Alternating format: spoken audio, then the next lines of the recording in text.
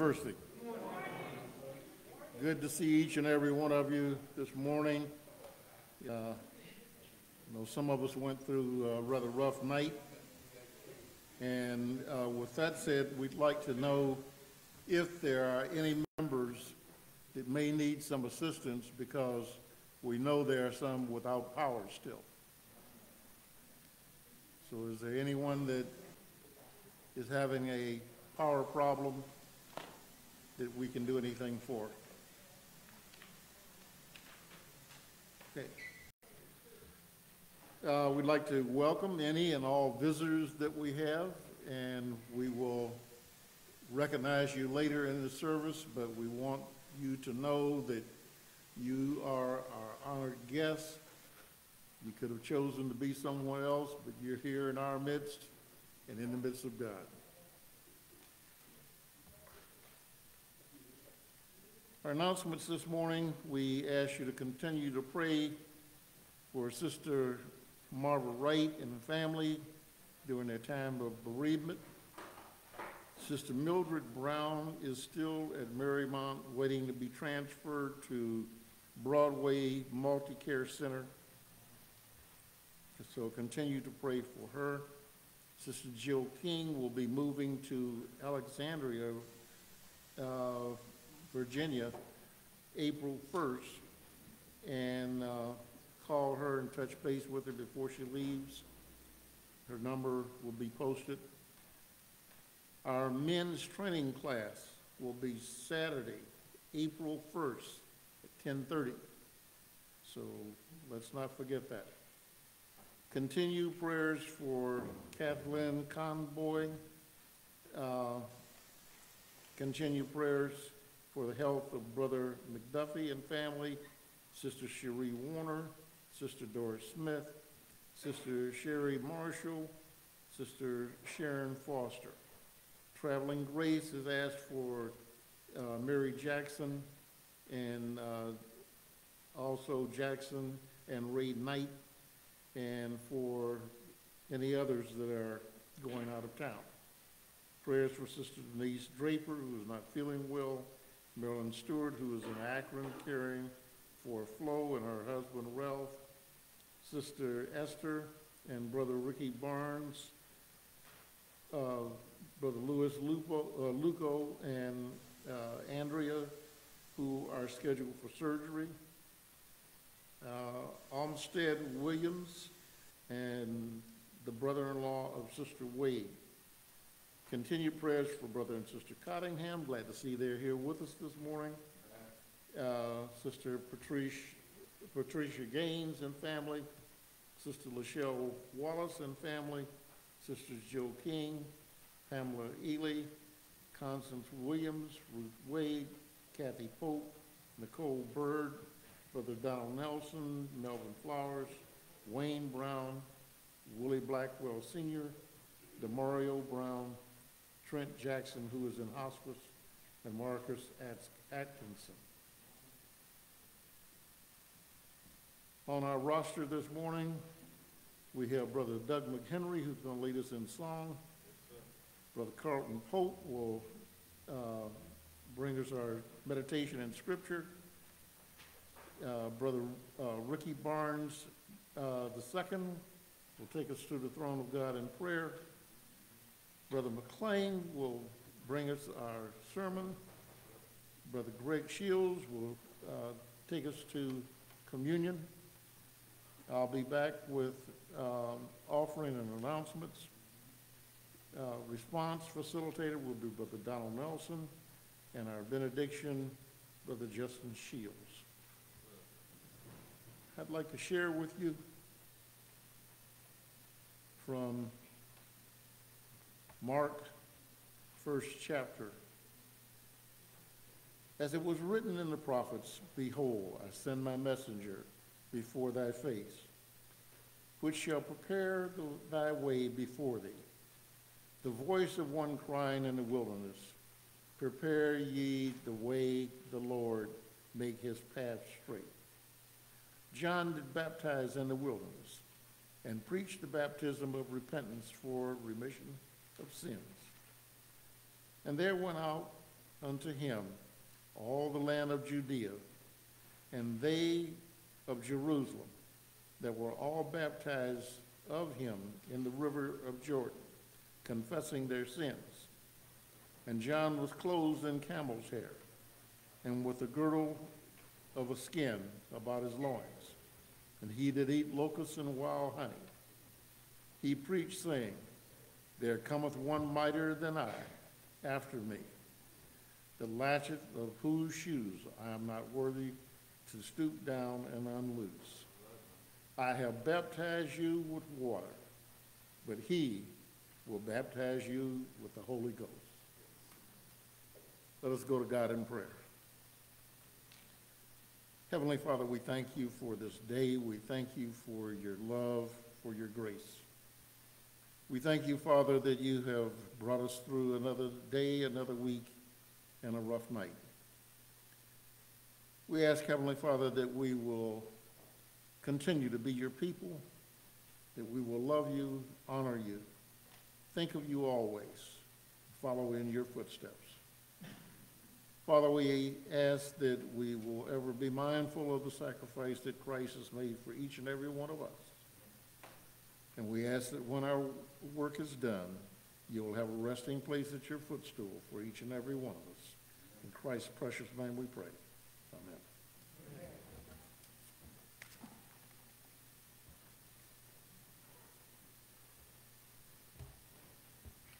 Good morning, church.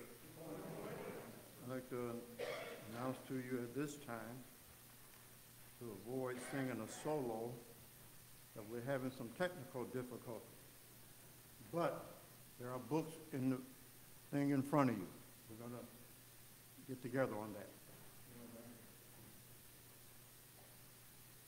You'll see this in front of you. Our first song is I Know that My Redeemer Lives. If I remember correctly, it's on 218 in this book. I know that my Redeemer lives. If I remember correctly. That it? 218, 217. No, 218. That was right. I got good memory. I ain't that old.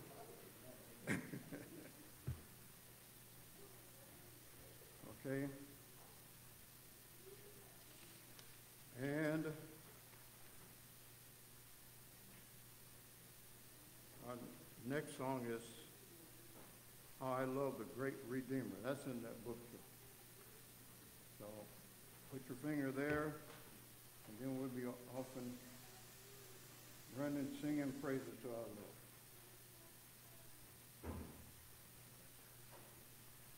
That's on page 519. Okay.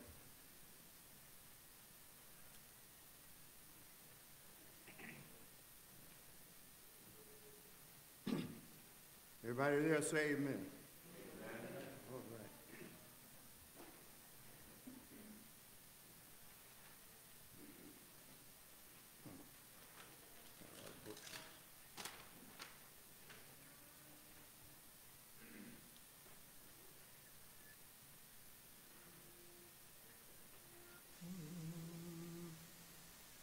I know that my Redeemer lives and ever prays for me. I know eternal life he gives from sin and sorrow free. I know that my Redeemer lives. I know eternal life he gives. I know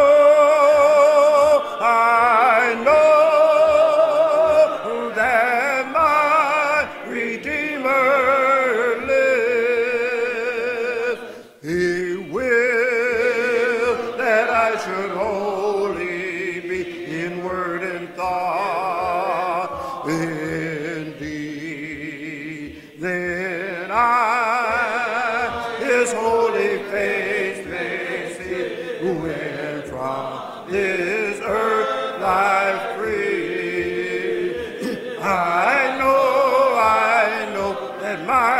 Redeemer lives. I know, eternal life he gives. I know that my Redeemer lives. I know that unto sinful men His saving grace is nigh. I know that He will come again to take me home on high. Now I know that my Redeemer lives. I know, eternal life He gives. I know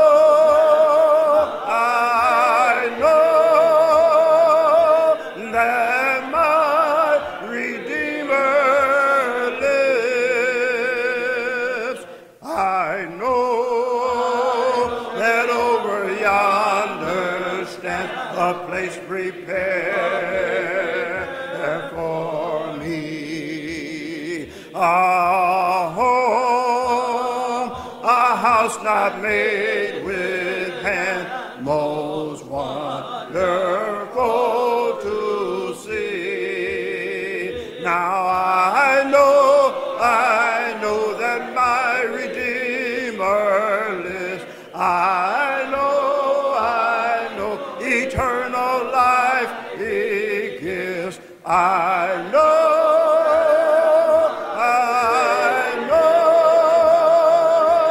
that my Redeemer lives. Amen.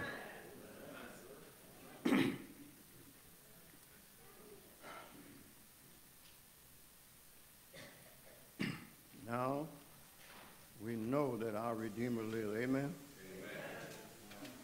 Do you love Him?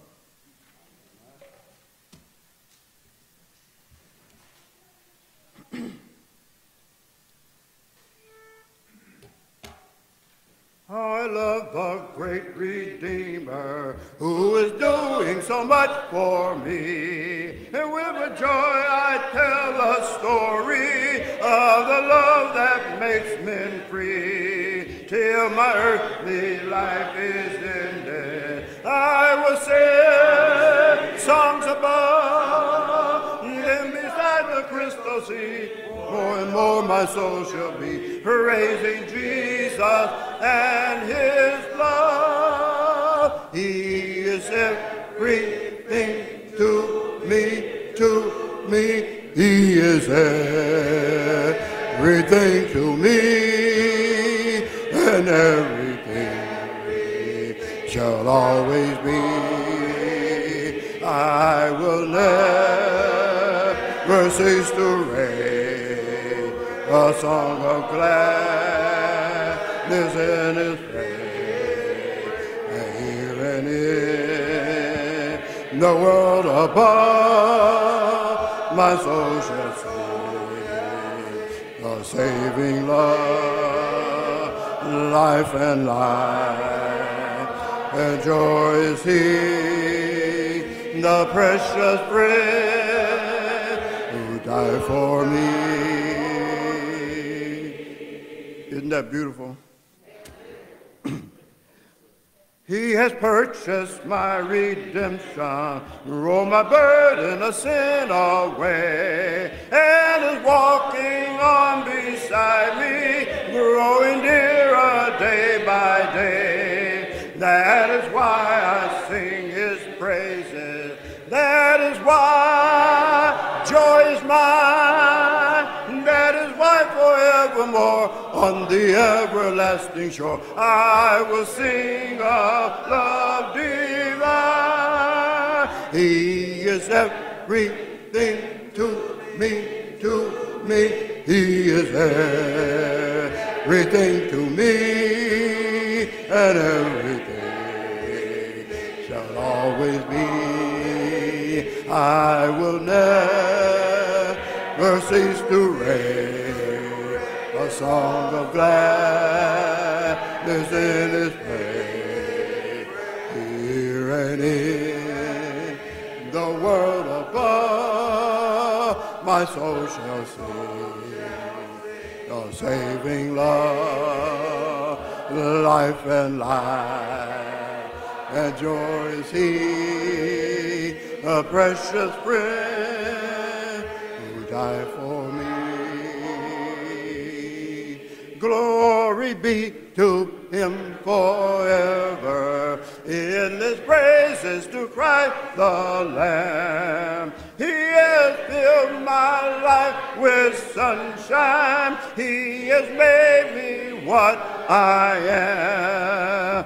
That everyone would know him. Oh, that all would adore. Oh, that all would trust the love of the mighty friend above and be his forevermore. He is everything to me, to me. He is everything to me, and everything shall always be. I will never cease to raise a song of gladness in his praise.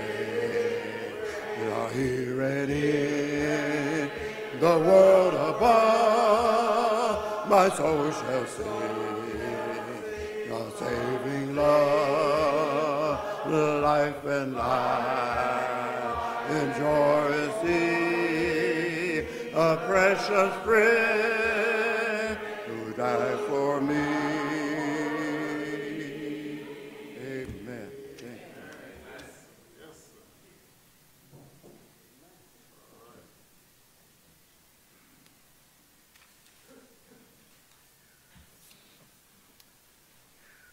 In the name of Jesus Christ, our Lord and Savior, I greet each and every one of you. Please join me in today's meditations. Wherefore gird up the loins of your mind, be sober, and hope to the end for the grace that is to be brought unto you at the revelation of Jesus Christ.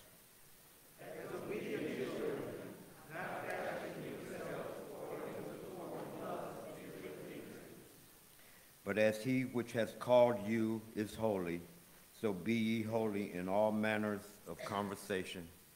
Because it is written, be ye holy, for I am holy. And if ye call on the Father, who without respect of persons judges according to every man's work, pass the time of your sojourning here in fear.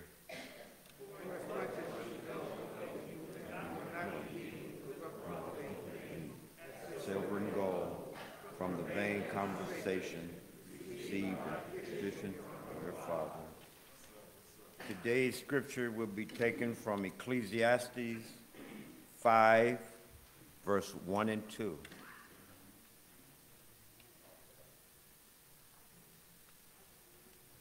Ecclesiastes 5, verse 1 and 2.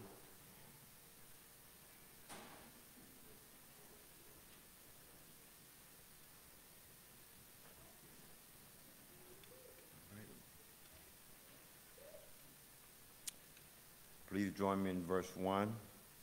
Guard your steps as you go to the house of God, and draw near to listen rather than to offer the sacrifices of fools, for they do not know they are doing evil. Do not be hasty in word or impulsive in thoughts to bring upon a matter in the presence of God. For God is in heaven, and you are on earth. Therefore, let your words be few.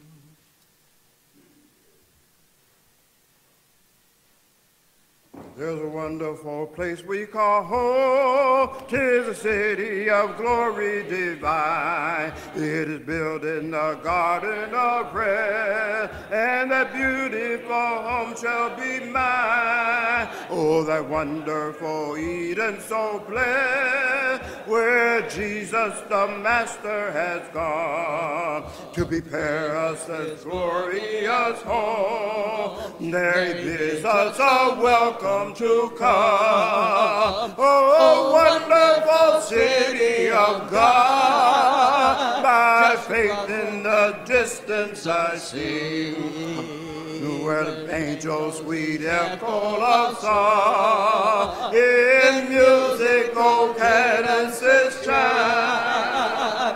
Oh, wonderful city of God, by faith in the distance I see. There's a mansion prepared over there, yes, a place in that city for me.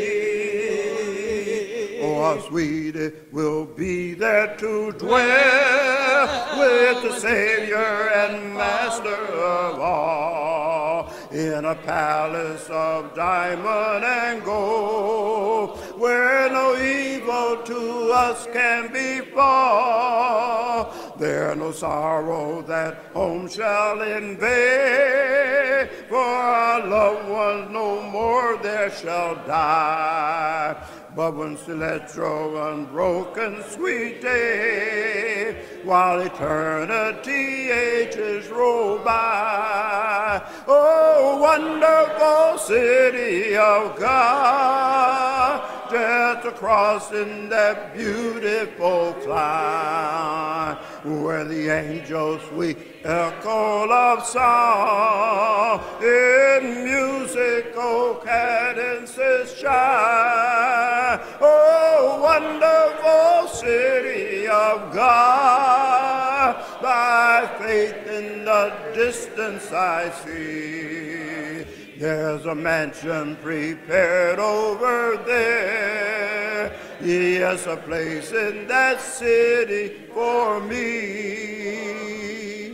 When the jewels of Jesus are brought there to shine in that land of sweet song, what a beautiful, beautiful thought that I should be there in that throng. Sweetest peace to my soul it will be to behold such a glorious sight, where the sun and the moon neither shine, that the glory of God is the light. Oh, wonderful city of God, just across in that beautiful climb, where the angels sweet echo of song in musical cadences shine.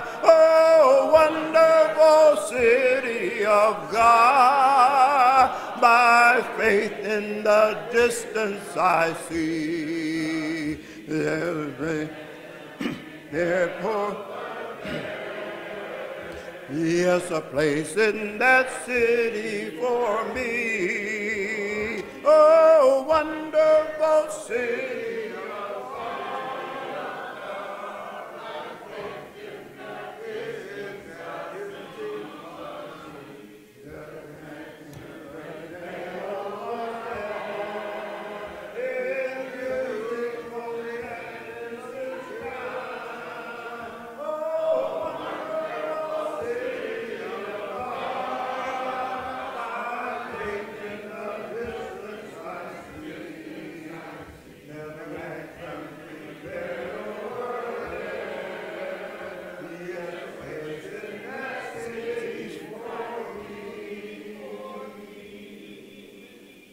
Amen.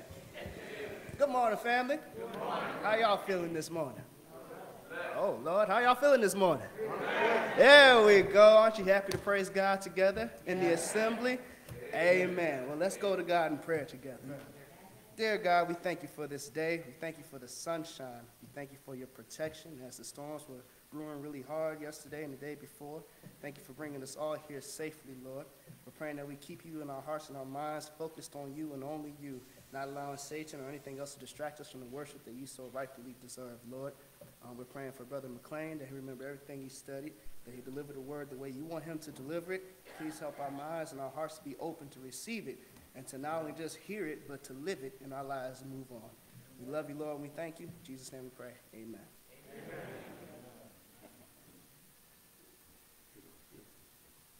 Amen.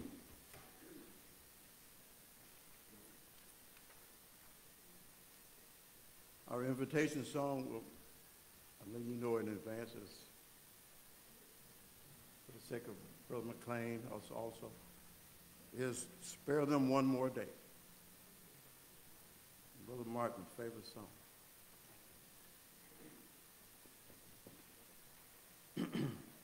That's it. That's in the songs of praise. Okay. 658. Excuse me.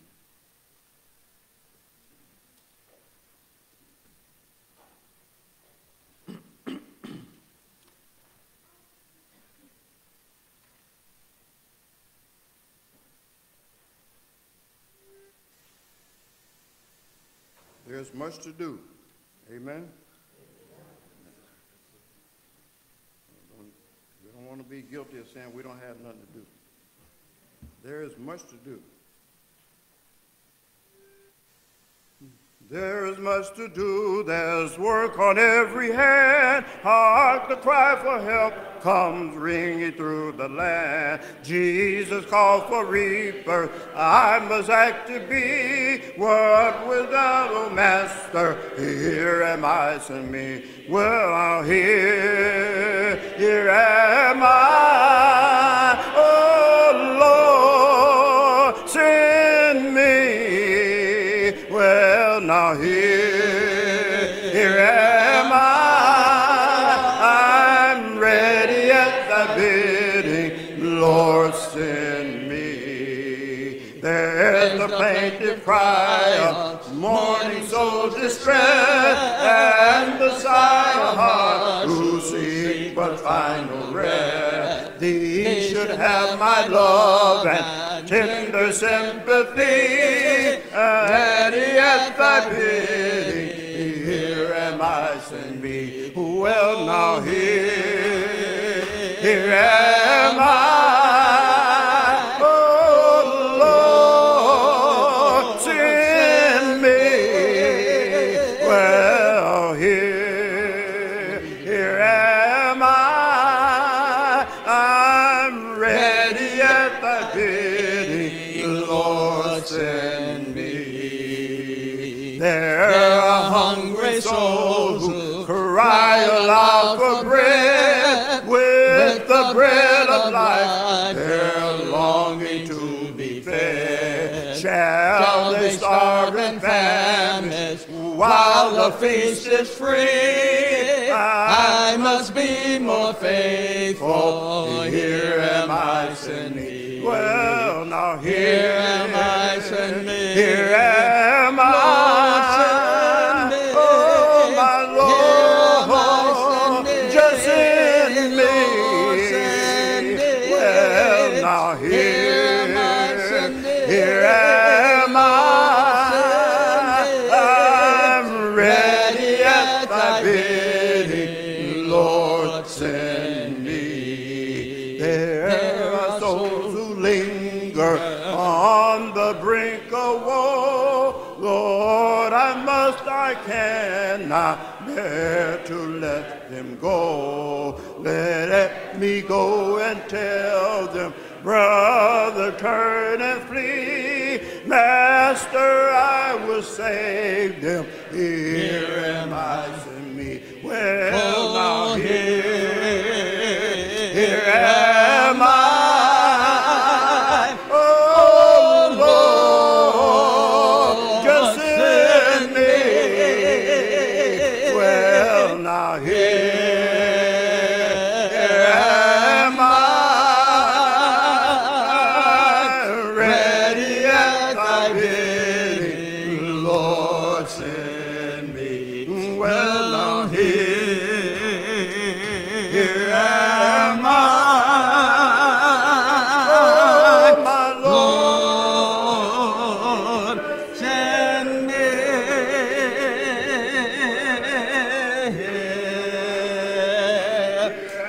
am I.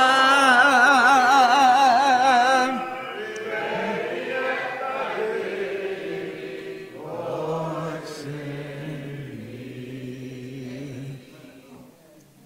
Here am I, ready at thy bidding. Lord, send me. We're grateful to God Almighty for blessing all of us with the opportunity to come together and to worship God in spirit and in truth. We had, of course, some technical issues, but I stood there long enough until they got straightened out. We thank all of our brethren for leading us in various aspects of worship. Brother Amos Hicks for ushering us into the presence of God Almighty. Brother Douglas McHenry for leading us in praises to God Almighty.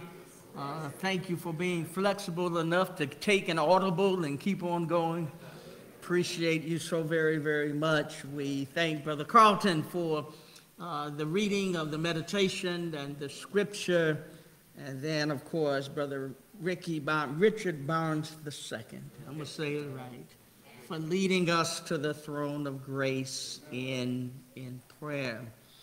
I'm going to do something a little differently this morning, but I am going to continue our study of worship and what does it mean to have true and authentic worship. But I do want to say to those of you who are visiting with us, thank you for being here with us today.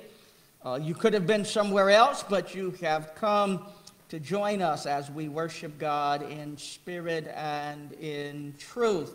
If you have questions about anything that you see or hear, please don't hesitate to ask us. We are a people who love the Lord, and we endeavor to keep the unity of the Spirit and the bond of peace.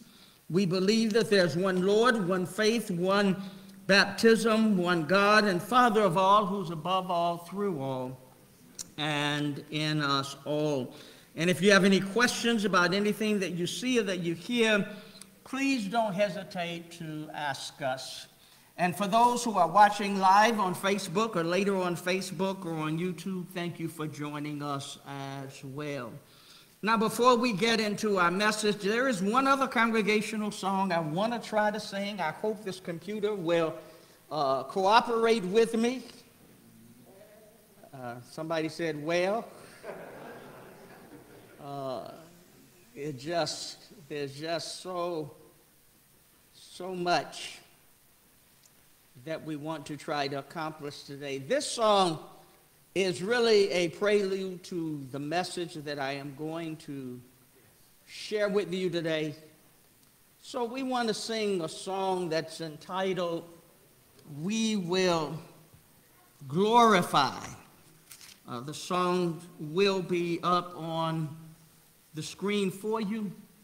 And I'd just like you to join me as we sing this song, then we'll read the text, pray, and go into our message.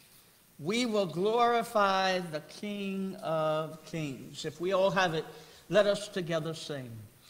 We will glorify the King of Kings. We will glorify the Lamb. We will glorify the Lord of Lords, who is the great I am. Lord Jehovah reigns in majesty. We will bow before his throne. We will worship him in righteousness. We will worship him alone. He is Lord of heaven, Lord of earth. He is Lord of all who live. He is Lord above the universe. All praise to him we give. Hallelujah to the King of Kings. Hallelujah to the Lamb. Hallelujah to the Lord of Lords, who is the great I am. Amen. Sounds like you all believe that. We will glorify the King of Kings. We will glorify the Lamb.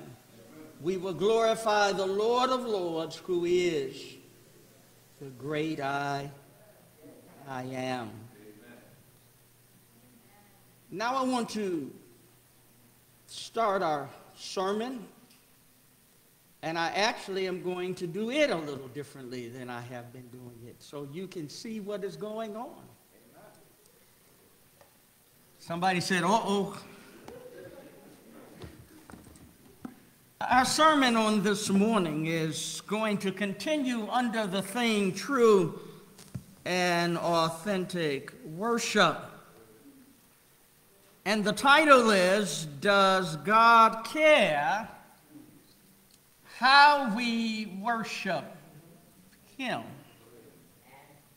Does God care how we worship Him? It comes from Ecclesiastes chapter 5, verse 1 and 2, and a few other passages of Scripture that Brother Carlton read into your hearing. And I want to read it again from the New American Standard Bible. As you can see, I'm technologically challenged this morning, but bear with me, and you'll see why I'm going in this direction. In Ecclesiastes, chapter 5, verse 1 and 2.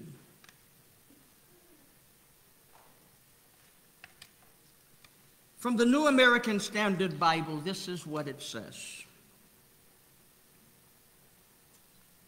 Guard your steps as you go to the house of God,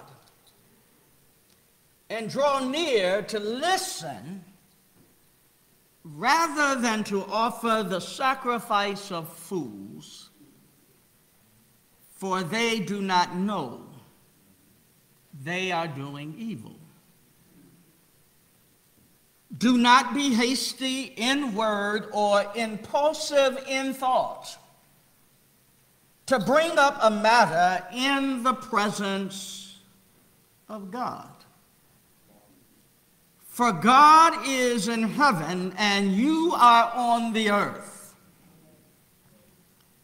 Therefore, let your words be few. Does God care how we worship? Pray with me. Gracious and all-wise Father, we thank you for the opportunity you've given us on this day to worship you in spirit and in truth. And thank you for all of the brethren who have led us in various aspects of worship, and those in the congregation who have joined in that worship. Thank you for the brethren who will lead us in other aspects of worship, even following this message. And thank you for giving me an opportunity to share with your people, either by way of procreation or recreation, the subject at hand. Father, my prayer is that you will get the glory, that Jesus will be lifted up, that saints of God will be edified, and that those who are not yet Christians might be pricked in their heart and respond in humble obedience to the gospel of Christ before it's everlasting and eternally too late. Father, my prayer is that at the end of this message, all of us will come to a fuller and a better understanding of the truth that it does matter, that you do care how we worship you. Thank you for the gift of Jesus, your Son. In his blessed name we pray and ask it all.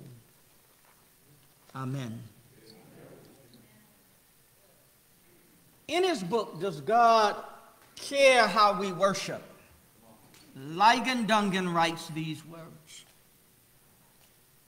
worship that glorifies God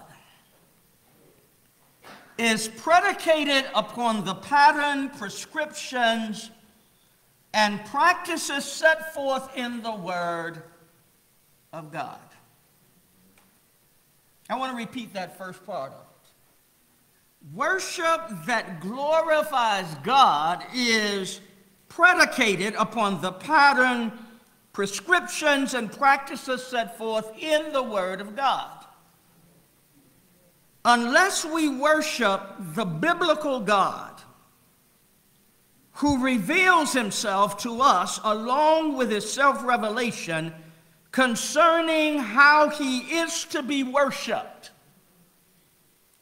then we are embracing idolatry.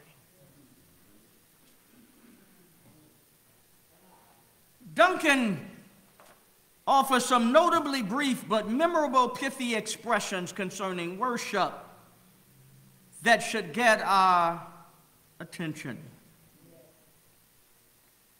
Number one, idolatry, not atheism, is the problem with contemporary worship.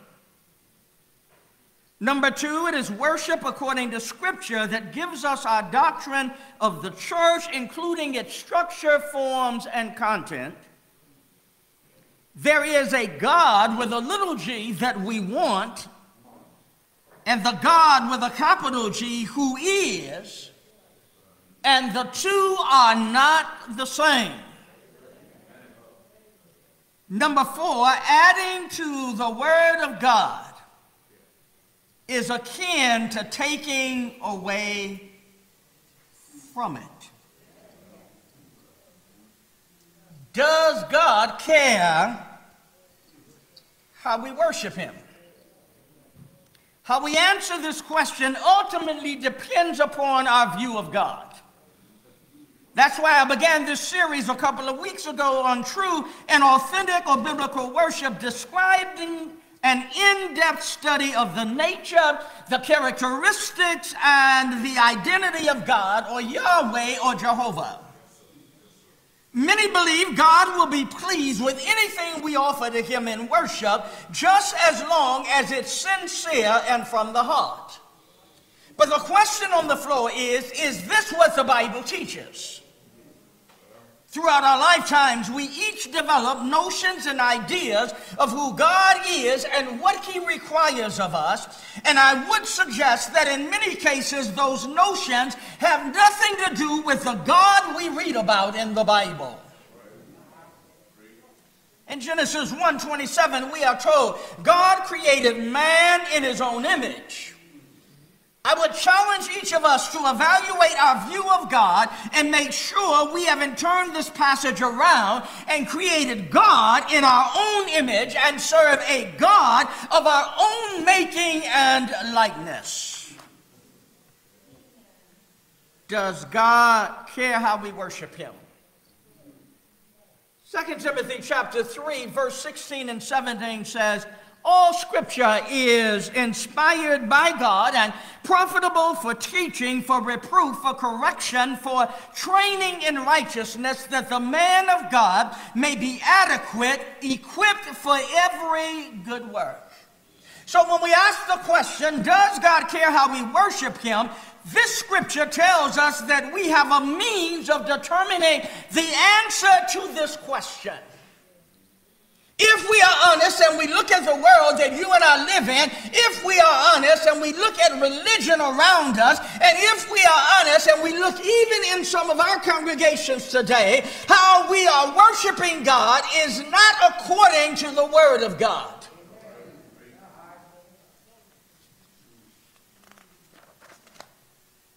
Does God care how we worship him?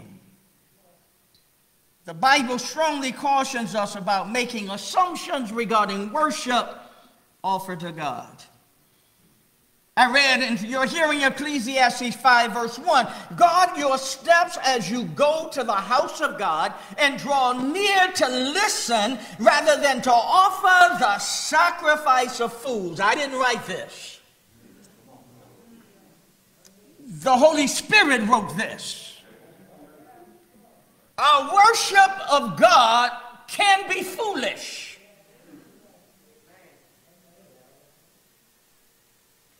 For they do not know they are doing evil. Not only is it foolish, it's evil when it is foolish. There is an attitude toward worship that is foolish, and to indiscriminately offer a sacrifice or worship to God without first listening to and determining what God has to say may result in unknowingly doing evil.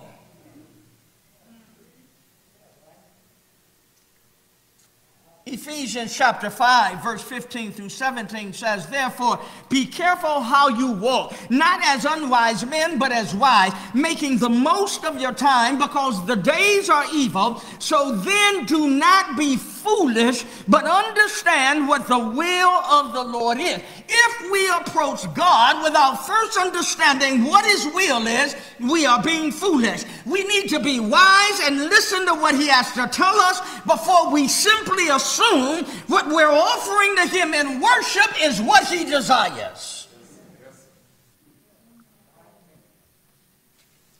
I brought my amens with me today. I'm not expecting a lot from you. A text that we went over a couple of weeks ago from Romans 15, verse 4, I want to remind you of again. For whatever was written in earlier times was written for our instruction, that through perseverance and the encouragement of the scriptures we might have hope. 1 Corinthians chapter 10, verse number 11 says, now these things happened to them as an example, and they were written for our instruction, upon whom the ends of the ages have come. Some of us have been to school, but we haven't learned. We have flunked worship 101.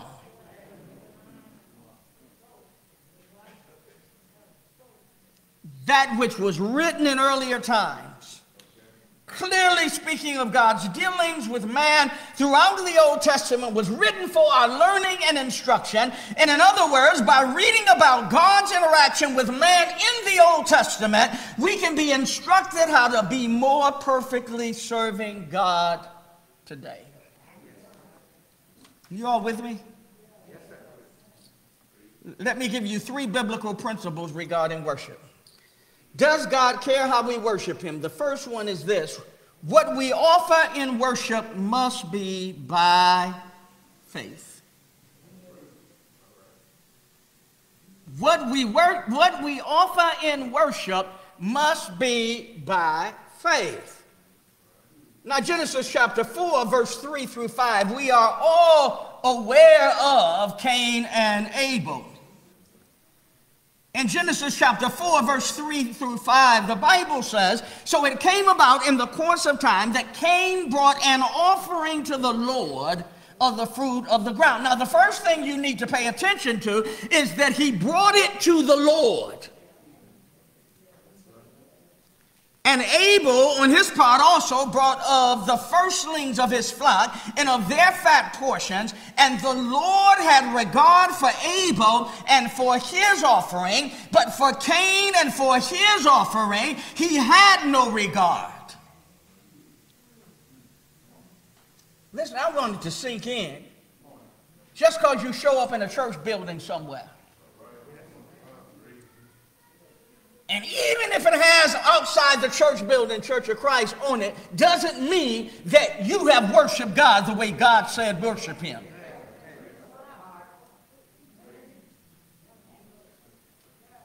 The Lord had regard for Abel and for his offering, but for Cain and for his offering, he had no regard. So Cain became very angry and his countenance fell. God, how dare you accept Abel's worship and don't accept mine? We're not told here specifically why God rejected Cain's sacrifice, but one thing we can clearly determine from this passage is that God does not indiscriminately accept all worship. I wish people would stop saying that.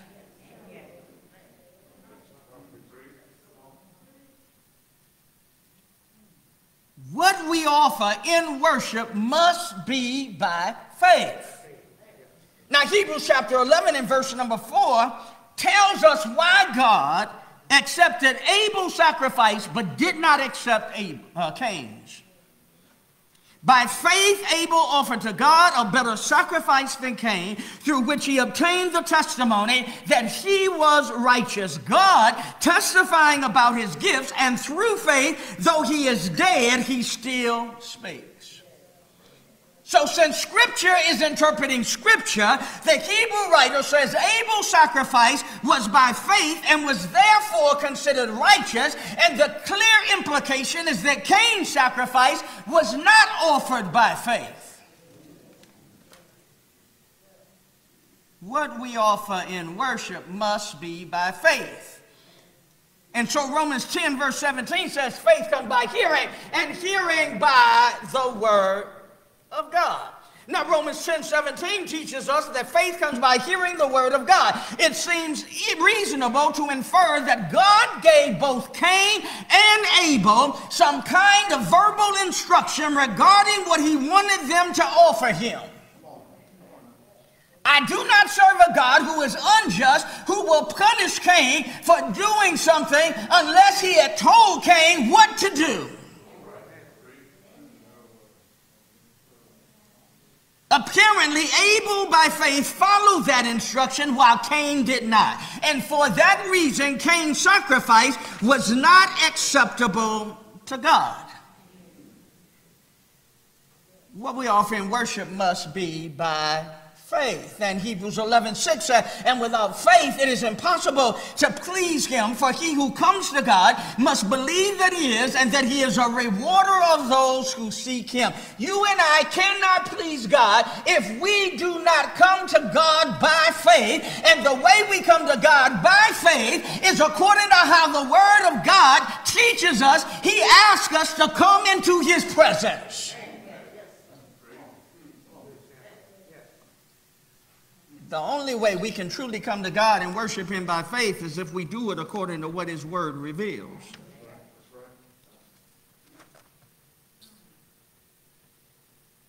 What we offer in worship must be by faith. Here's another example.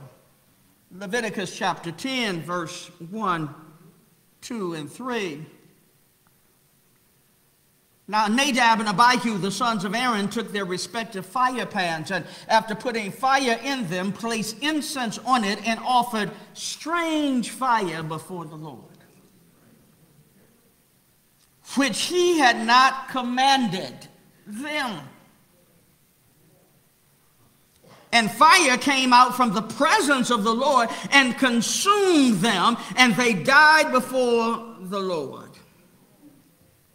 Listen, assuming that something is acceptable to God simply because he hasn't specifically said not to do it cannot be by faith. How often do people say, well, since God didn't say I can't do this or I shouldn't do this, then I ought to be able to do it? No. It says they offered strange fire. So evidently God told them where to get the fire from. Hello. And once God told them where to get the fire from, he didn't have to tell them where not to get it from. God had a specific source for getting fire to burn incense on his altar. Y'all looking at me strange.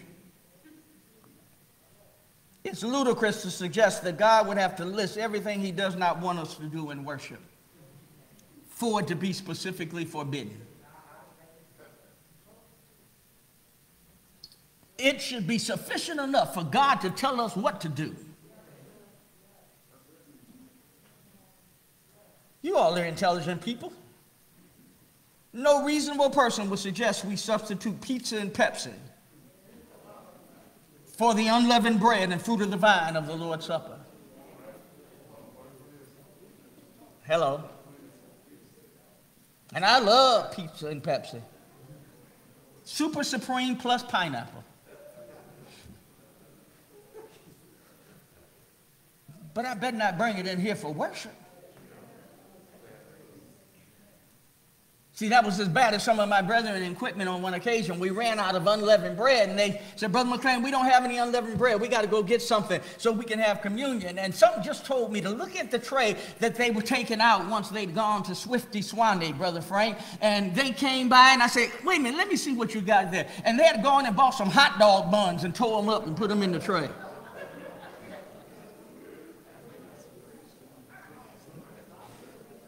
I said, brethren, that won't do.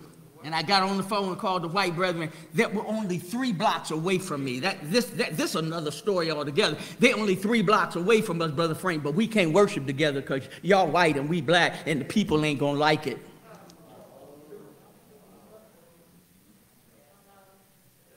That's another sermon altogether. Because you see, Brother Amos, I could play on their flag football team. I can play on their softball team because I was black and athletic, but I couldn't worship with them. And this was 1950, folk. It was 1979.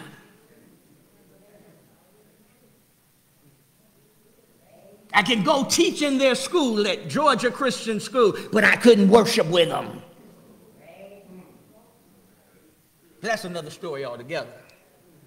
Still about worship. Y'all should see the way you're looking at me. But I want to show you something else. Because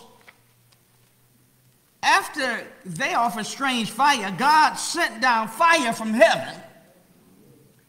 God's amazing. The very thing you disobeyed me in, I'm going to use to punish you with. Wait a minute.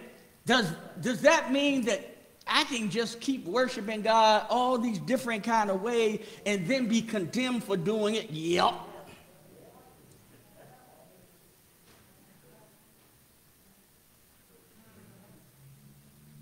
Watch what Moses says to them. Because Aaron was upset. These are his sons. Then Moses said to Aaron, it is what the Lord spoke, saying, by those who come near me, I will be treated as holy. And before all the people, I will be honored. So Aaron, therefore, kept silent. When we're presumptuous and offering worship to God, we are not honoring him, or are we treating him as holy?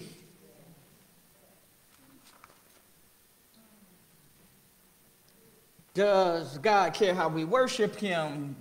What we offer him in worship must be by faith. You all remember the story in 1 Samuel chapter 15? Samuel had told King Saul, you need to go. God says, go and kill the Amalekites. Don't leave one of them alive. And then when they came back and Samuel was a little late getting there for service, Saul offered a sacrifice that he wasn't qualified to offer because he wasn't a priest. Hello. And then when King Saul saw Samuel, he said, hey, preacher, glad to see you. I've done what the Lord commanded me to do. And then Samuel said, well, if you've done what the Lord commanded you to do, why do I hear the bleating of the sheep and the lowing of the oxen? And then just like people today, he then took the responsibility off of himself and put it on the people. And he says, but the people took some of the spoil, sheep and oxen, the choices of the things devoted to destruction, to sacrifice to the Lord your God at Gilgal. Saul didn't even say my God, but your God. And Samuel said, has the Lord as much delight in burnt offerings and sacrifices as in obeying the voice of the Lord? Behold, to obey is better than sacrifice, and to heed than the fat of rams. For rebellion is as the sin of divination, and insubordination is as iniquity and idolatry. Because you have rejected the word of the Lord, he has also rejected you from being king.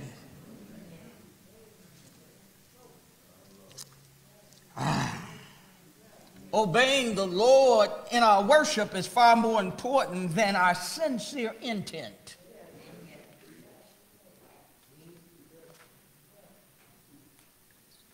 We have to offer in worship, it must be by faith, but secondly, it must be of quality. In the book of Malachi, we find God rebuking the priests of his day. They were his priests. These were his people. It was his worship. Watch what he says. A son honors his father, and a servant his master. Then if I am a father, where is my honor? And if I am a master, where's my respect? Says the Lord of hosts to you. O priests who despise my name, but you say, how have we despised thy name? You are presenting defiled food upon my altar. But you say, how have we defiled thee? In that you say, the table of the Lord is to be despised. But when you present the blind for sacrifice, is it not evil? And when you present the lame and sick, is it not evil? Why not offer it to your governor? Would he be pleased with you, or would he receive you kindly, says the Lord of hosts. Hey, don't forget Romans 15:4. Things that were written aforetime were written for our learning. What we find here is these individuals seem to be doing the right thing. They're no longer involved in idolatry. They're worshiping Jehovah God in the right place. They're offering sacrifices as they were commanded to do, but they're simply going through the motions.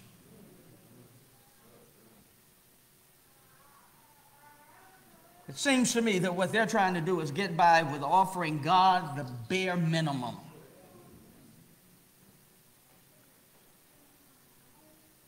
I need to look into my heart and ask some serious questions when I'm worshiping God. What am I offering to God? Am I giving him my best, or am I simply giving him my leftovers, the things that don't really matter to me? Does he get the bare minimum of my time and energy?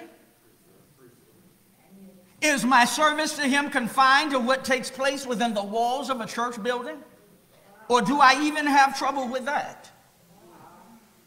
Do I daily devote myself to serving him? Is my contribution simply what I have left after I spent the rest on myself?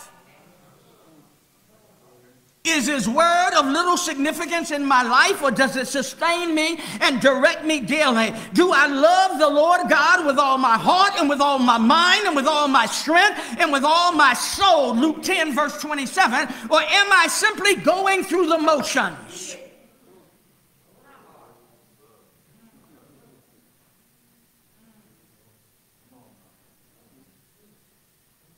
I said, I'm asking myself these questions. You need to ask yourself these questions.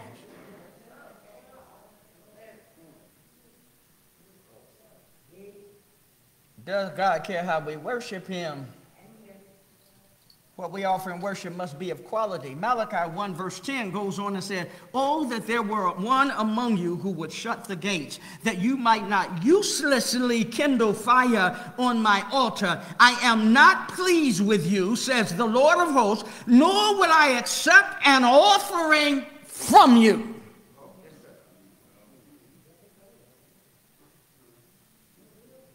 See, too many of us don't care whether we're pleasing to God. Too many of us are just going through the motions.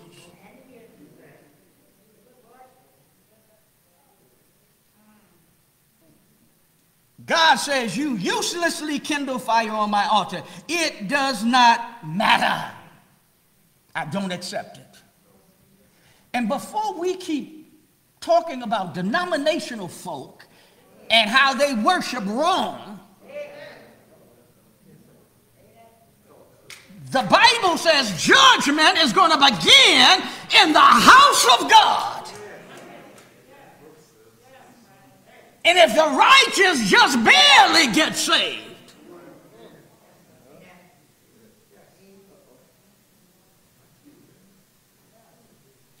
what we offer to God in worship must be by faith, it must be according to his word, and it must be the best that we have to offer him.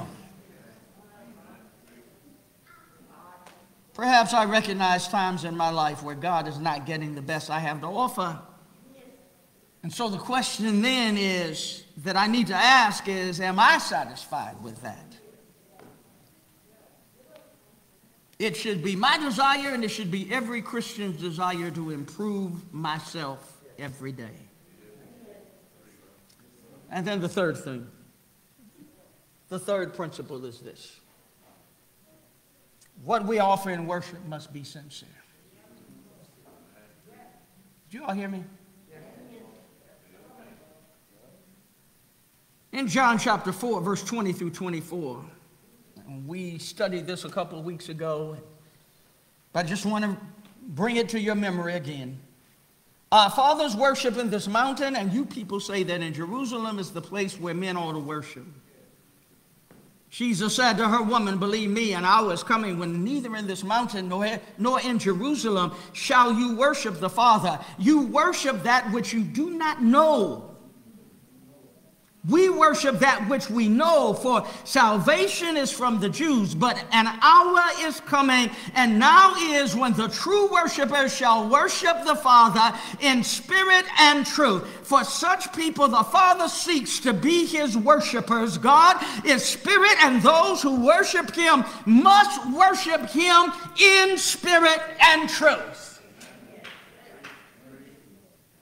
Folk, it's not optional.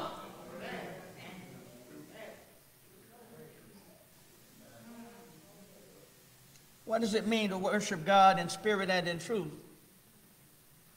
Some of the things we've been discussing already this morning fall under this heading. Worshiping God by faith is worshiping him according to his word, according to truth.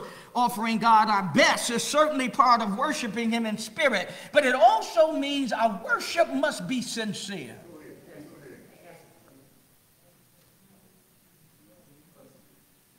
Just way too many times you hear people say it doesn't matter to God what I offer to him as long as it's sincere and from the heart. I believe we've clearly established that it does matter to God what we offer him, and that is the unequivocal from a biblical perspective. It is possible to offer God specifically what he requires and to offer him something of the right quality, but it's not done in sincerity. I know I wouldn't get a lot of amens on that. And if we do that, we are no better off than the person who doesn't even question whether what they're offering to God is what he asked for. And we're no better than the person who simply offers his leftovers.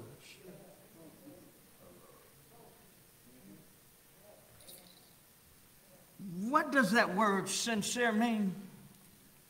My understanding is that the Latin word for sincere actually is made of two root words. Sin, S-I-N, which means without, and cere, C-E-R-E, which means wax.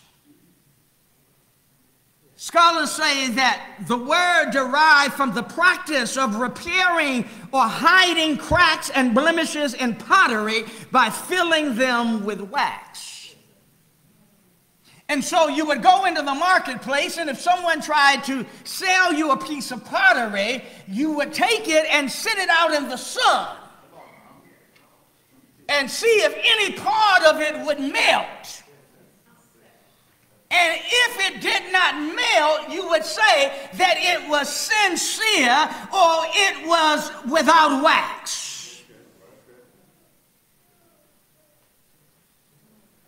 worship must be without wax. It must be without blemishes and without flaw. Our worship must be in spirit and in truth. Our worship must be worship that has no hidden agendas and no motives behind what we're offering God to get something out of it for ourselves.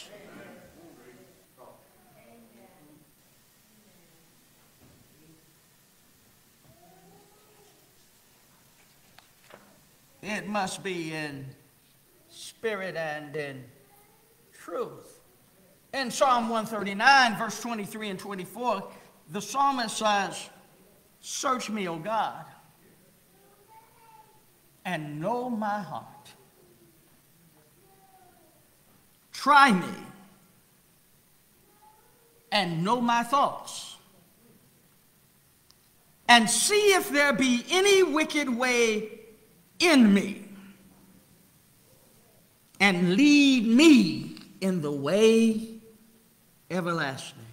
When was the last time you asked God to search you?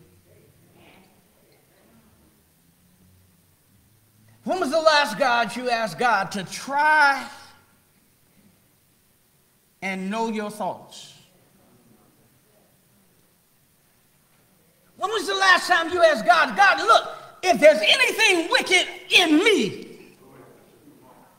I'm not worried about brother so-and-so or sister so-and-so. If you find something in me, take it away.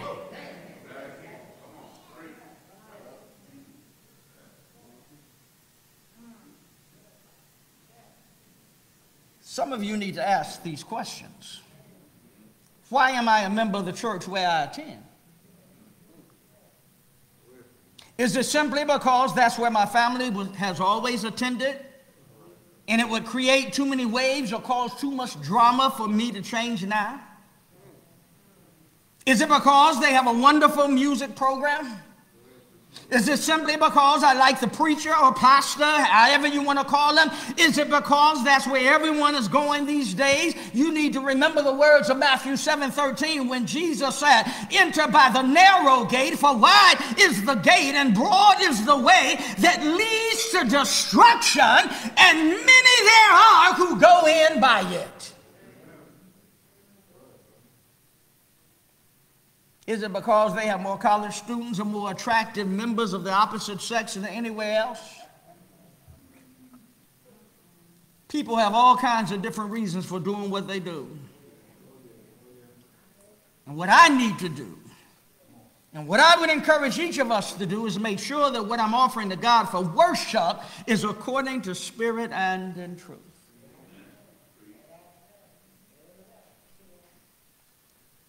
In the Sermon on the Mount in Matthew chapter 5, verse number 8, Jesus said these words, "Blessed are the pure in heart, for they shall see God." I believe this passage goes hand in hand with what we're talking about today. Listen, it's not talking about those who are free from sin, or none of us would be seeing God. I believe what Jesus is saying is that it is only when your heart is pure, sincere, pure in motive, and free from an agenda, it is only then that you can see God for who He is and then understand what He requires.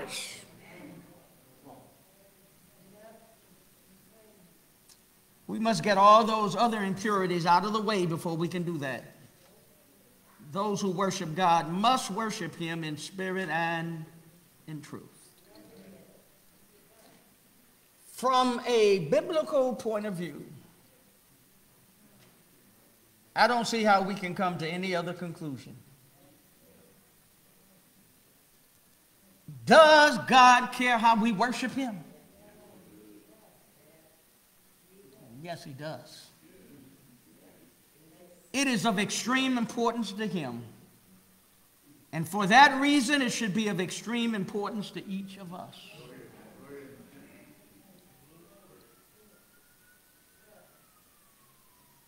Remember the text I read in the beginning of the sermon?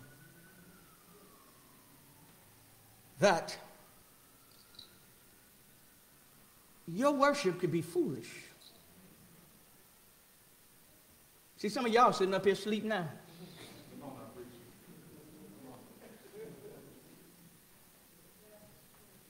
And all of it ain't because of medicine.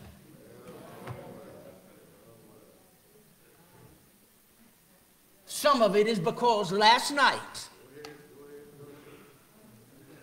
rather than preparing to come to worship, you decided to do something else that was more important to you. And did not care whether or not it interfered with getting the Bible study or worship. Some of you are sitting right there right now thinking, well, we didn't have instrumental music, so our singing was right, but did you sing?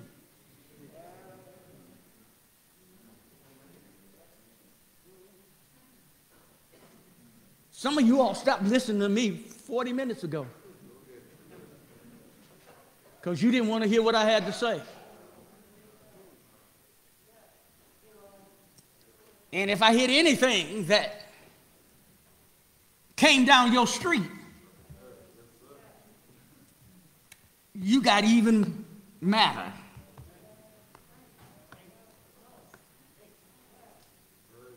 There are just too many people in our world who are calling things worship that is not worship. And there are too many people in the Lord's church who are defining worship by what pleases them rather than what pleases God.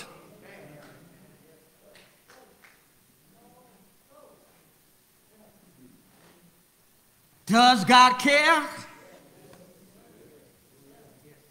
how we worship him? Yes, he does.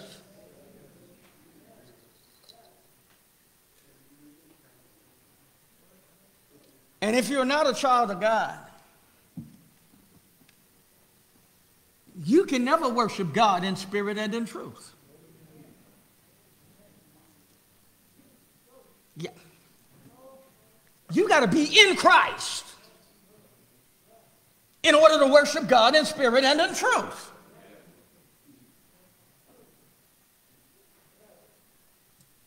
God has instructed his people to worship him. And even if you start doing what we do, but you are never in Christ,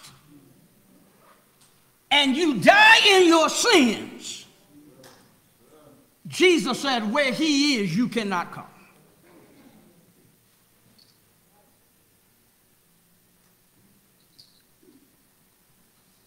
Jesus died in order that we could actually come back into relationship with God and worship him in spirit and in truth. And I got some more news for you. Everybody talking about going to heaven. Ain't going there. I even got some more news for you. Some of you wouldn't enjoy it if you got there.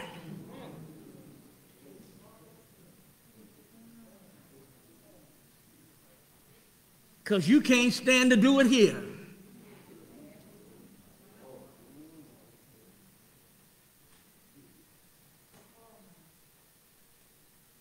Do you love him with all your heart, your soul, your mind, and your strength? If you are a sinner, if you're outside of Christ, Christ died that you might live. You must hear how he lived, died, and was buried, and rose again the third day according to the scriptures.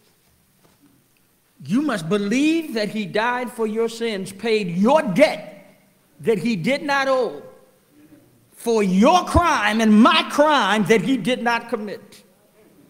You must believe he went back to heaven. He's on the right hand of God, and one day he's coming back here. He's coming back for a church that looks like him and that has indeed been worshiping God, the Father and the Son, in spirit and in truth.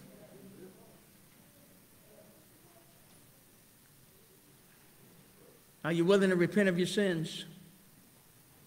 Change your mind, change your will, change your actions. Remember, I read in the text in Ecclesiastes 5 that when you worship God foolishly, you unknowingly do evil. Forget it. You can sit in this building all you want to and have an evil heart.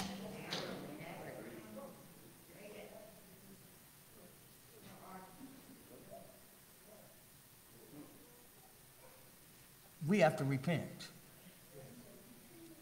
We have to confess with the mouth Jesus Christ is God's Son. And then, yes, you must be baptized, buried in water for the remission of sins. And then when you arise to walk in the newness of life, Acts 2, I think it's verse 42, said they continue steadfastly in the apostles' doctrine and in fellowship and in breaking of bread and in prayers. It's talking about they continued in worship.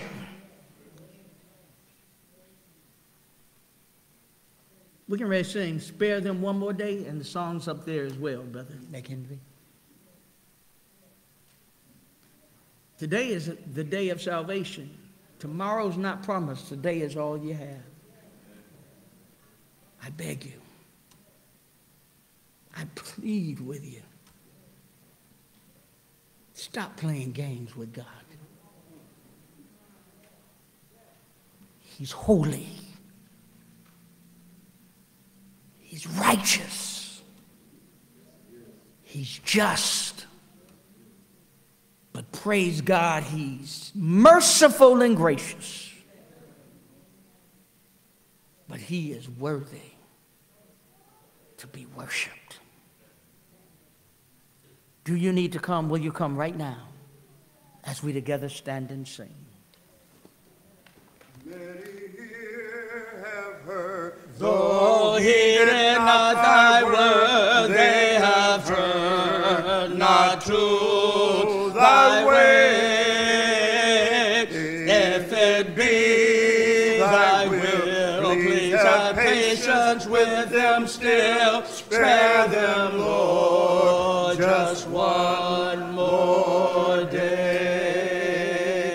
Spare them so they'll know how precious is their soul. Spare them, Lord, to find thy way. And when evenings come, with work yet to be done, spare them, Lord, just one more day. Though their backs are turned and your message they have spurned, we will still defend thy way. And in deepest love, from your judgment seat above, spare them, Lord, just one more day.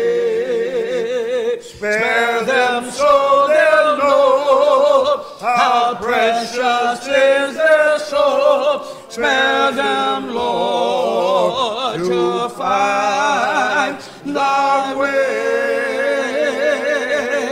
And when evening comes, with work yet to be done, spare them, Lord, just one more day. You may be seated. When the time is nigh that they cross the Jordan wide, we will fall on knees and pray.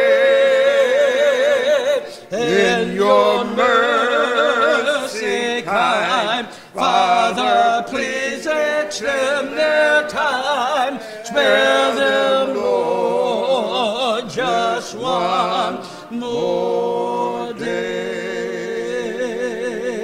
Spare them.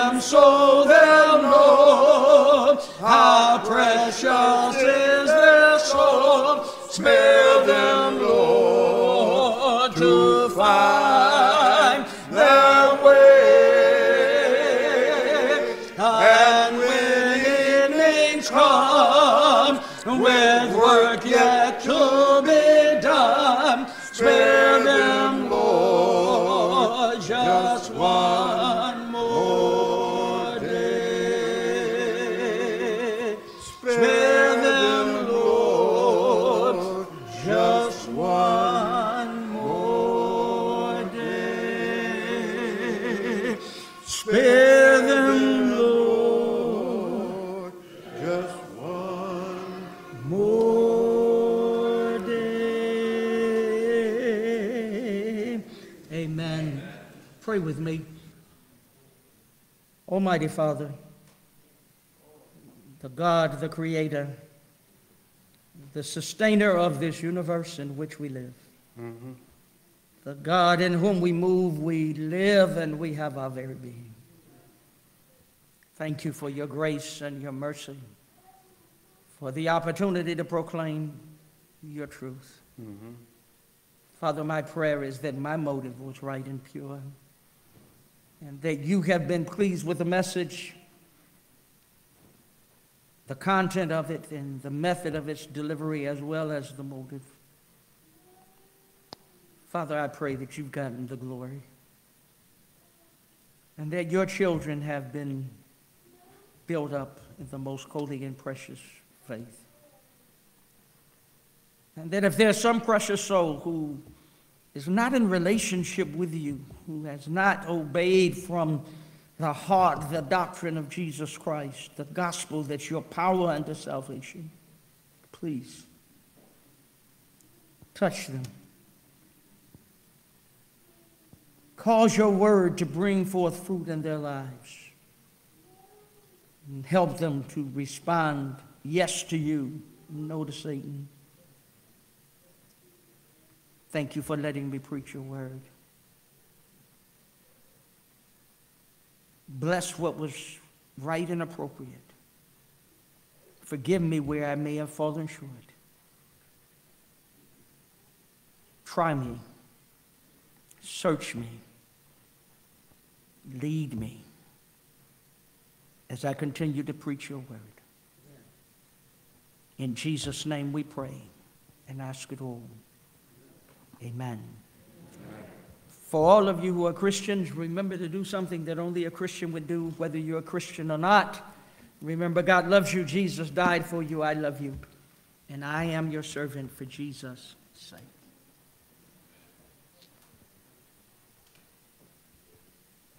Church, say amen.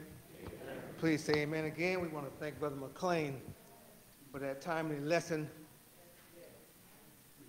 God does desire our spirit-filled worship service. We want to thank him once again. Sister Crystal Winfrey has come forward. She's asking for prayer. She'd like to make a public confession.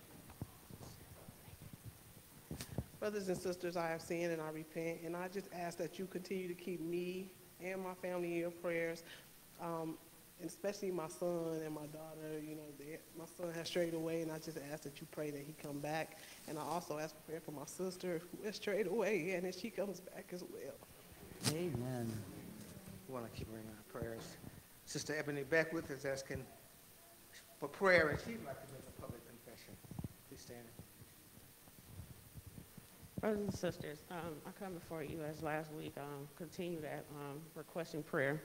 At this time, I would like to request prayer for my son. He has a really great mind. He just lacks continuance. He lacks the confidence to apply it, and it gets a little discouraging, because when you try to lead them on to the right path and help them out and everything, if they don't have the confidence themselves, it's really hard to continue pushing them and saying, hey, you know, because you seem like you're just you're forcing them. That's the word I would like to use, is force. So I'd just like the church to continue praying for him. And one other thing, I'd like to continue praying for my husband. We had a scripture today that we read every single morning. And we had a scripture today in Hebrews 10 that was very similar with the lesson today. And it was really helpful to see that we were on the same needed for today. So it's been really hard for him because when you're trying to do right, it just seems like it just pushes you a little bit harder to pull you from that spot. And I keep trying to encourage him. So keep him in prayer as well. Thank you.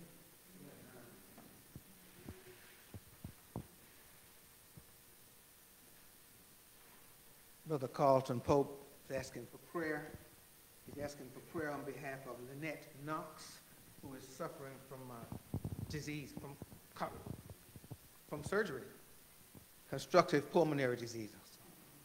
Sister Sandy Pollard is asking for prayer.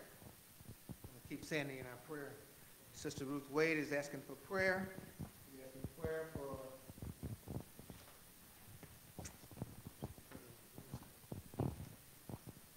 prayer for myself, my brother-in-law, and her husband William, her brother-in-law in Alabama.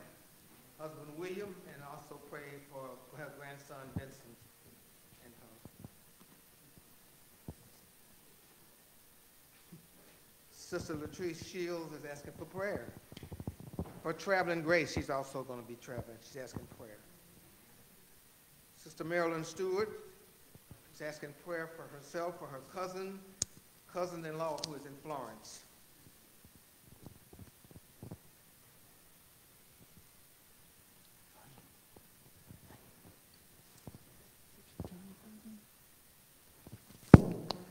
Sister Pamela Ely is asking for prayer.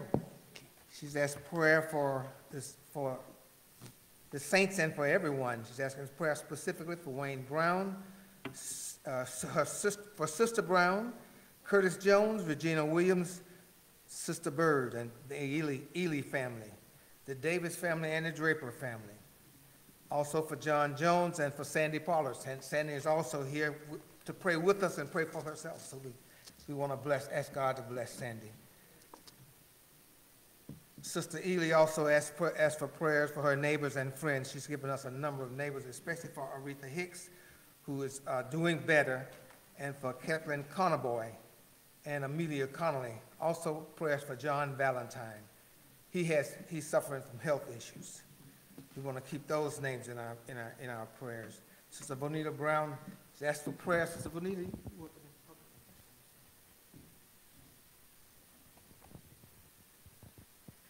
Brothers and sisters, I have sinned, and I repent, and I ask for your continued prayer for me and my grandchildren.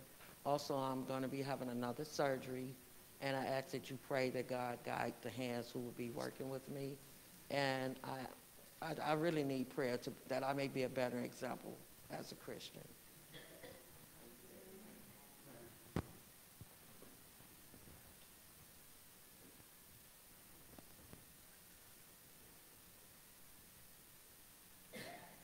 Sister Nicolette Pope is responding. She's asking for prayer also. We want to keep Nicolette in our prayers. Sister Crystal Winfrey, we're going to keep her in our prayers and ask her for her forgiveness. Sister Sandy Pollard responds. She's asking for prayer. We already called her name, and then we want to keep Sandy in our prayers. God bless her to be with us this morning. And Sister Ruth Wade asking for prayers for herself and family. Sister Marilyn Stewart is asking prayer for her cousin. Sister Latrice Shields is also asking prayers for traveling grace, and we want to pray for her, and we want to pray for all the members of our family. I've tried to call all the names that have submitted requests for prayer. We want to just keep all our family and all our members in our prayers, and especially for those whose names we can call on, but we want to speak to them directly and invite them to come and worship the Lord with him, especially those members like John Jones and those ones who have not worshiped together with us. We just want to keep them in our prayers. They haven't disappeared. They haven't gone anywhere. We just want to keep on praying for them. And I pray that I haven't omitted anyone's name. Excuse me.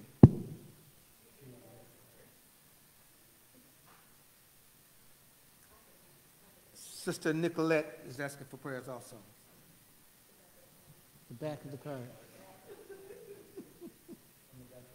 I heard you, yes. Thank you.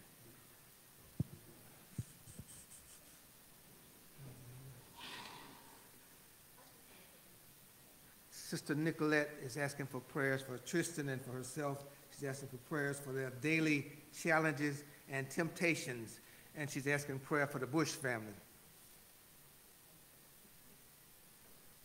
Let us go to God in prayer.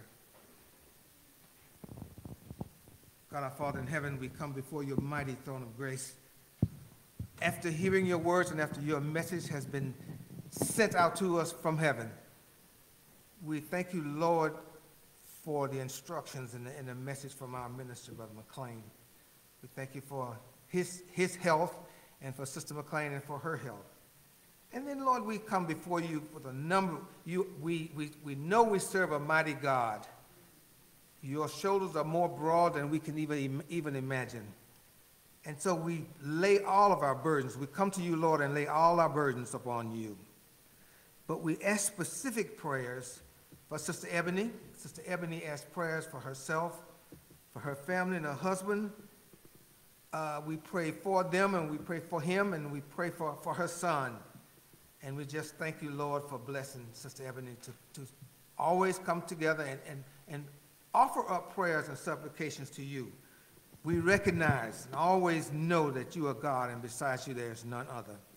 We just thank you for specific prayers for Sister Ruth Wade, who asked for herself and family, and we want to ask you to bless her grandson and her brother-in-law, and pray, bless Sister Wade in her health struggles and her health challenges. So we just thank you, Lord, that she's always able to come out and worship together with us. She's always acknowledges her to keep herself in your service. So we ask you to bless her. Bless all the members of our family. We ask you to specifically request those names that we have called, even those neighbors of some of our members who just pray for them and pray together with them, even those members of our family who are in our hearts and in our spirits, even if they're not in our presence. Please, Lord, bless them to come together with us to worship and study and serve you. Please bless Sister Crystal Winfrey. Sister Crystal asked for prayers for herself and her family. And we just pray for her children and her daughters. And we just thank you, Lord, for being our God and our blessed Heavenly Father. We want to keep on asking you, Lord, to bless us through your message and through your word. Bless Nicolette. Bless Tristan. Bless her in a special way, Lord. You have given her the willingness to come together and worship and serve you. And we just thank you, Lord, for allowing her to come and be with us.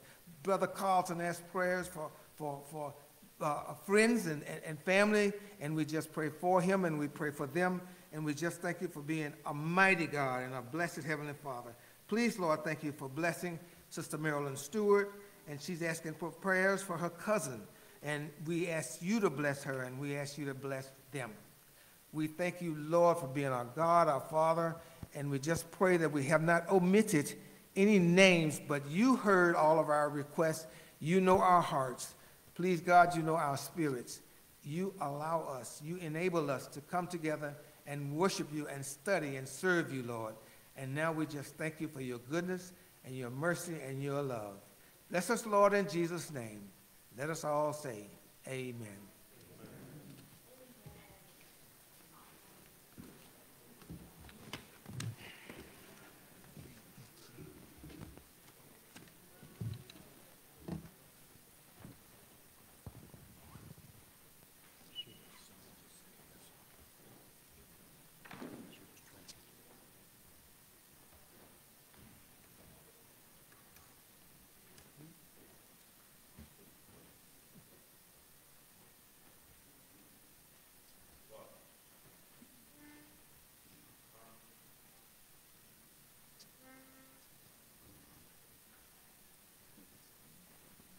As we prepare for communion, I need the Lord's Supper. If you in need of your communion, just raise your hand. Someone will see to it that you get one.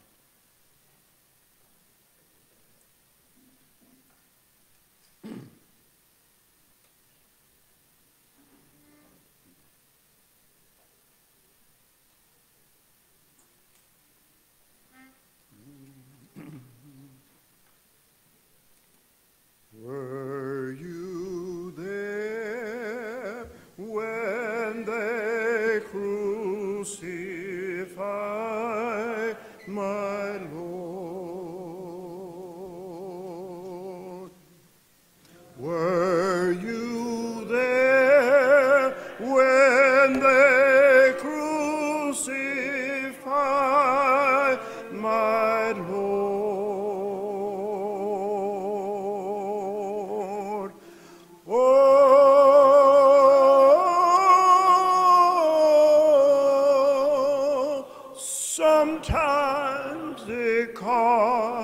me to tremble, tremble, tremble.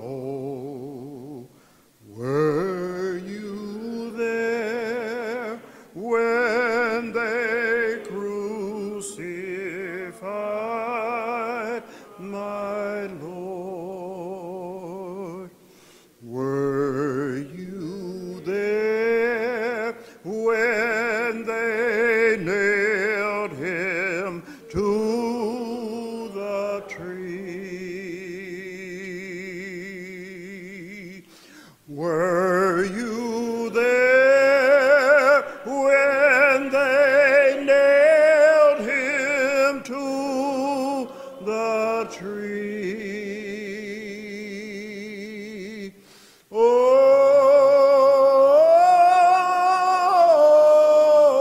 Oh, sometimes it causes me to tremble, tremble, tremble. Were you there when they nailed him to the tree? Were you there when the sun refused to shine? Were you there when the sun refused to shine?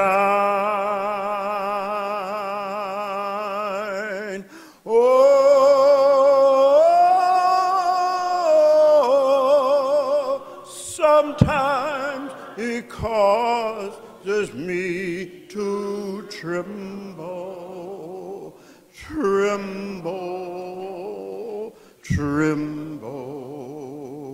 Were you there when the sun refused to shine?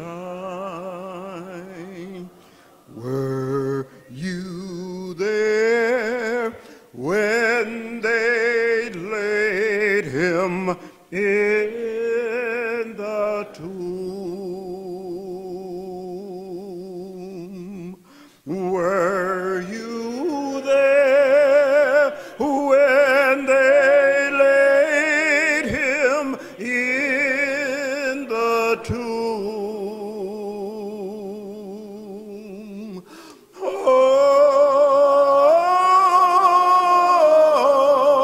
Oh, sometimes it causes me to tremble, tremble, tremble. Were you there when they laid him in the tomb?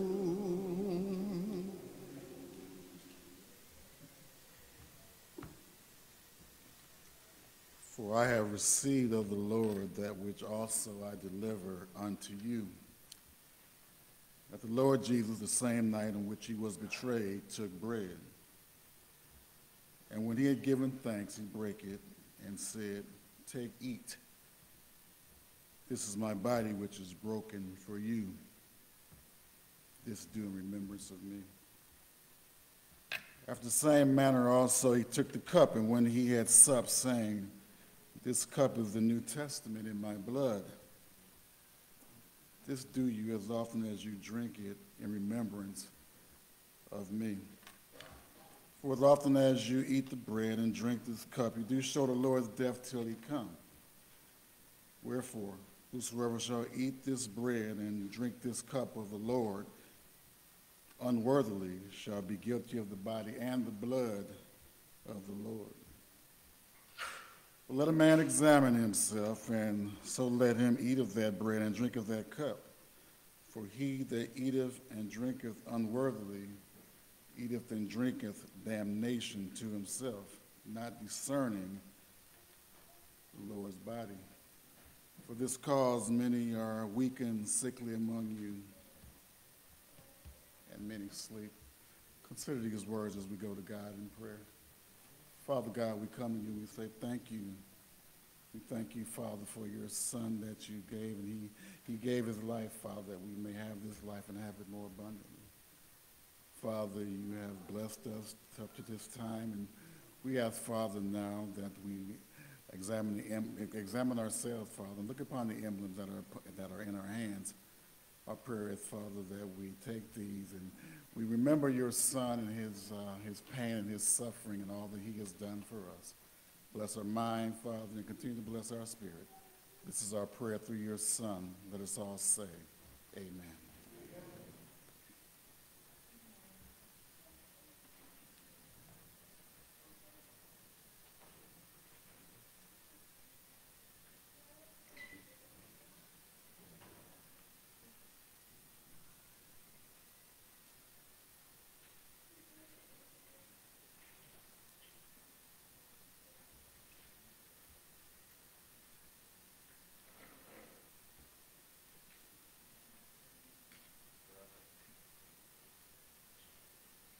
Were you there when he rose up from the dead?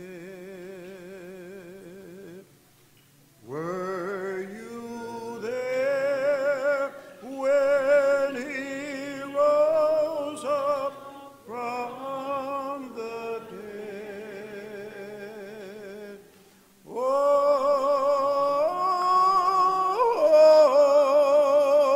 sometimes it causes me to tremble, tremble, tremble.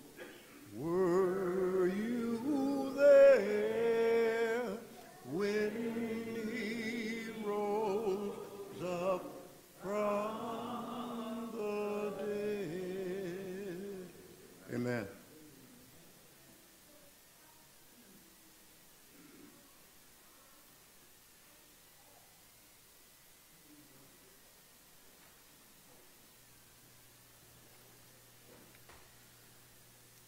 It's now that we want to turn our hearts and minds to giving. There are a number of scriptures that go all the way back to the Old Testament. A generous person will prosper. Whoever refreshes others will be refreshed. For if the willingness is there, the gift is acceptable, according to what one has, not according to what one does not have.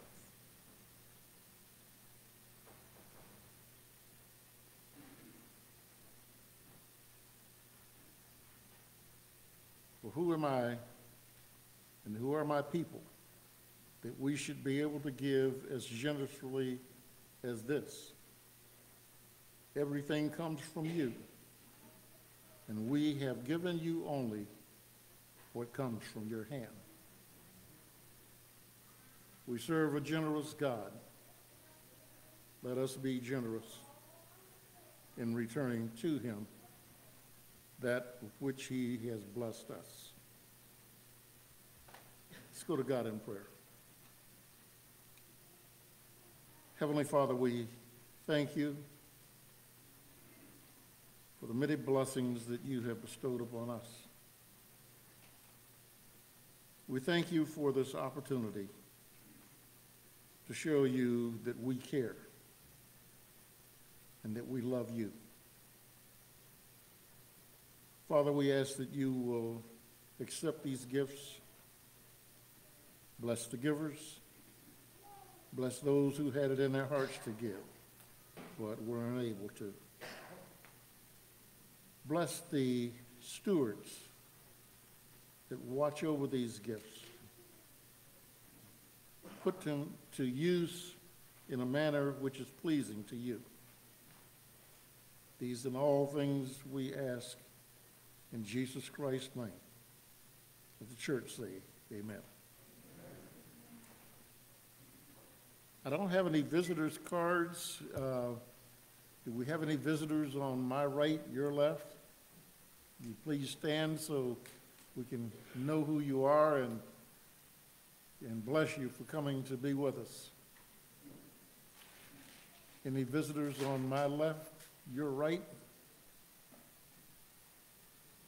Anybody that's here that just feels at home, we hope you are. And we're glad that you came to worship with us today. Again, if anyone has power problems or from the storms and need any assistance, please let us know. And we will try and do whatever we possibly can. Also, anyone that hasn't gotten their new Bible study book, let me know. I'll make sure you get one. Any other announcements?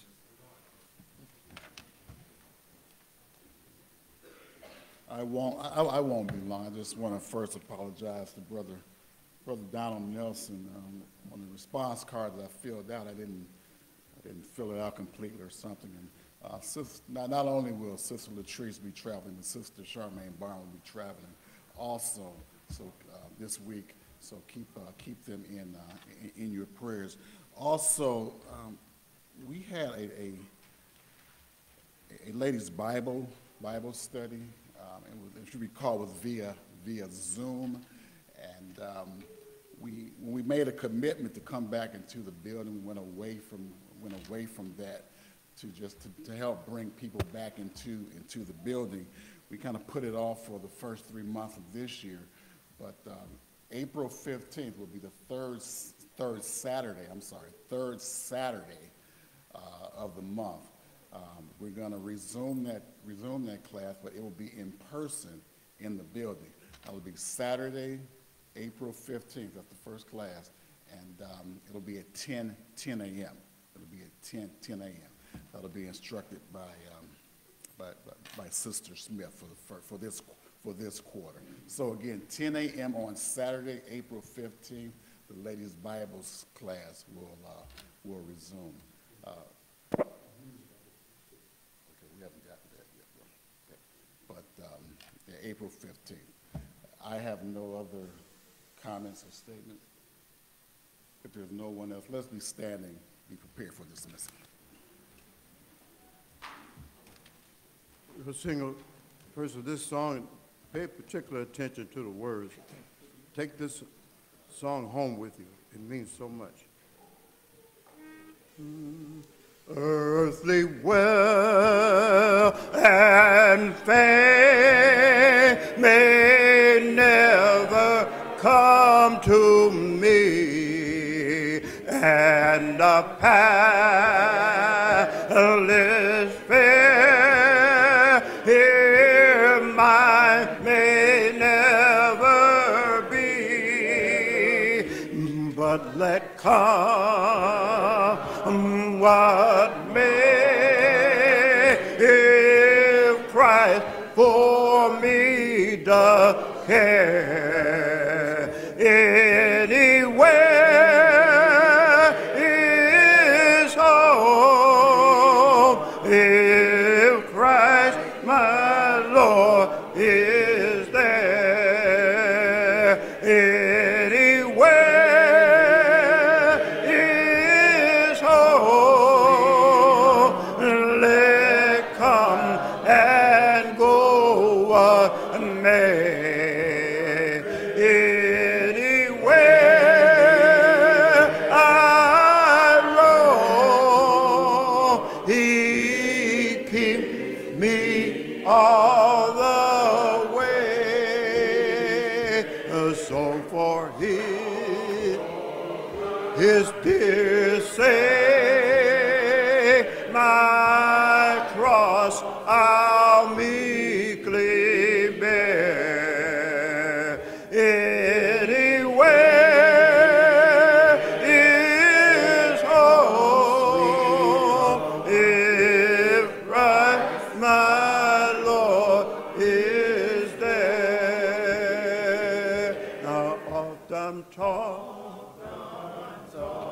tossed about and driven by the foe. I'm sad within and without, wherever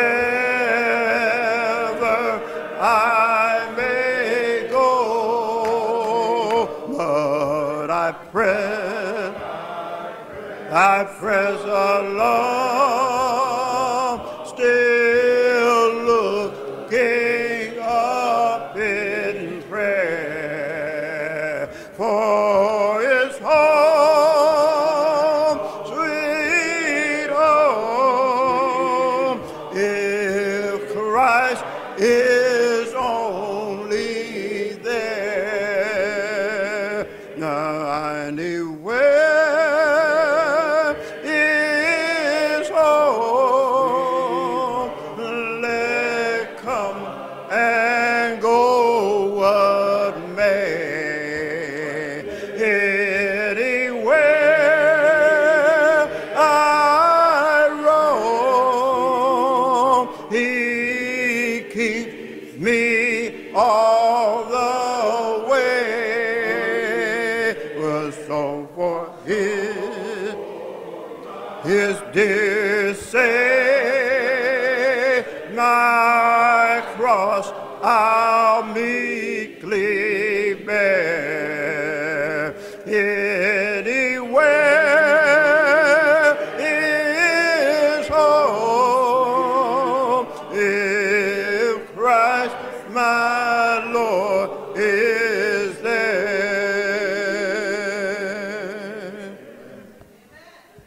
Let us pray. Dear Lord, thank you for waking us up this morning. Thank you for allowing us to have a good, wonderful service. Thank you for allowing us to hear this wonderful message from Brother McClain. Please help us to have a safe trip home. Please help us to have a good week at our jobs, at our schools, at our workplaces, that we can teach people the gospel and that we can get people baptized and saved in Christ. In Jesus' name, as we are, amen. Amen. All right.